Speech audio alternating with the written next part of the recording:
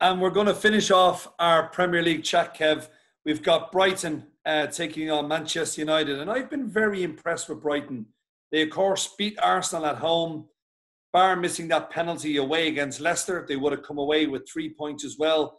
They play a very nice brand of football. And it's great to see from an Irish perspective, young Connolly is the focal point of their attack. And we saw exactly why he is. He's got pace. He's quite strong when he's on the ball. He's not afraid of a challenge. The future looks bright for him. And I also think it looks bright for Brighton. But Man United are coming in here knowing that any slip-up might just put a dent into their top four aspirations. 98% of Boyle Sports customers are backing United at 3-4. Brighton are 4-1. And the draw here is 5-2. I don't think United are an absolute certainty away from Brighton, what I've seen so far. No, not at 98% of customers. And you'd have to respect that simply because of how strong United have been. But you mentioned Brighton, they're unbeaten since the return, look strong. They're not conceding goals like they maybe were earlier on this season. Aaron Connolly, yes, has been outstanding. I think every Irishman's looking to him over the next few years to see how he develops.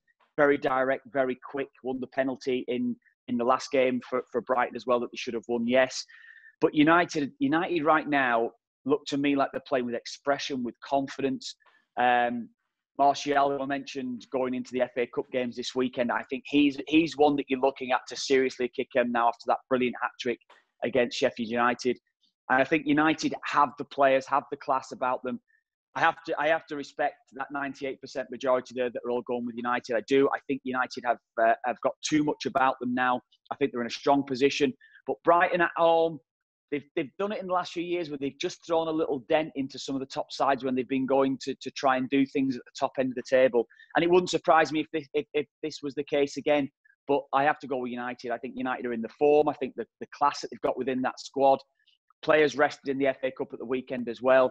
I think this is a great opportunity for them. And I think realistically United will come away and back up to Manchester with a win from this game.